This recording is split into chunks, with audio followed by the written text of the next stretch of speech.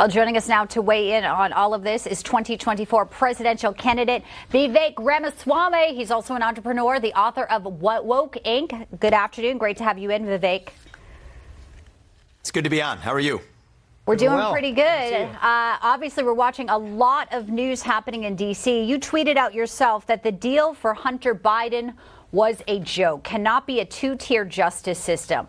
That said, though, as we report on that deal collapsing, we know it's also likely an indictment for Trump. The third one is coming. So as these legal cases mount for him, Vivek, what opportunities does that present for you as a candidate?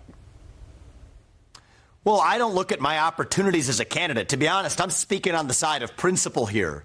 I'm polling at third nationally across the Republican primary polls right now. It would be easier for me if Trump was eliminated from competition. That's not the result I want to see. I want to win this race by convincing the voters that I'm the right person to lead our America First agenda forward. And I think it sets a dangerous precedent in this country when we have a party in power that uses police force to protect its own family members while also using that police force to arrest and indict its political opponents. I was the first and most outspoken advocate for this view, and I stand by it today. It is wrong, and we have to stand for one standard of law in this country. That's what I'll restore if I'm elected. Well, let's talk about, and we've heard the word weaponization of the federal government a lot in recent weeks and certainly in recent months. And on that note, you've unveiled this plan to shut down the quote-unquote deep state, as it's called, which includes shuttering the FBI, the NRC, Nuclear Regulatory Commission, also the Department of Education. That would result in potentially tens of thousands of people being out of work and their families being impacted by that. How would you help those people who are mostly, by and large, probably hard workers and don't necessarily represent the deep state? I'd say a couple things about that. One is the job of the U.S. federal government is not to provide employment opportunity. The job of the private sector, that's what they do. So there are more jobs than there are people in the United States of America today. I think it'll be good for those bureaucrats and good for our economy to send them actually to find honest work in the private sector. I've also been very specific about my plans, John, to be really specific about this. I said I would shut down the FBI, yes. 20,000 people in back office functions that are the source of politicization, they're going to have to go packing to the private sector. But the 15,000 agents who are doing good work on the front lines, just executing their commands, their duties, they would move to the U.S. Marshals or to the DEA or to the Financial Crimes Enforcement Network at the U.S. Treasury. That's one of the reasons I think we're doing so well in the recent national polling, is that I'm leading the way in offering unprecedented detail on exactly how we would shut down that administrative state, how we will shut down the deep state, not just talking about it, but laying out exactly how we will get that done. That'll take an outsider, but it also takes somebody who understands the laws and constitution of the country. Yeah, let's get your take on the first debate. It is set happening in just a few weeks. Trump is not expected to be there on the stage. Are you disappointed? And are there folks you don't think should actually be on the stage as well? I think that that's a fair decision from Trump in the early debates. Some have used the analogy of getting a bye in the playoffs if you're the top seed. So as long as he's in the debates at some point, I'm fine with that decision. I'm focused on not just running against anybody. I'm running for this nation. That's part of what's propelling us already on our way to the top.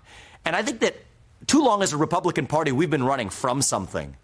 This is our moment to start running to something, to our vision of what it means to be an American, to stand up for America First principles, to say that we're not going to spend $200 billion defending somebody else's border from an invasion halfway around the world, when we have to stop an invasion on our own southern border using the same military to do it. Hey, Vivek, so I believe in standing by principle, and that's what we're going forward on. We learned you were a rapper. That was one thing that came out. We're not going to ask you to rap. Anything else in your background you want to share with us? Because it's all going to come out no matter what. Or anything that's sort of a thing that you think may come out you want to tell us about now? And I had a question on that note, not on the rapping, but on something else. But go ahead.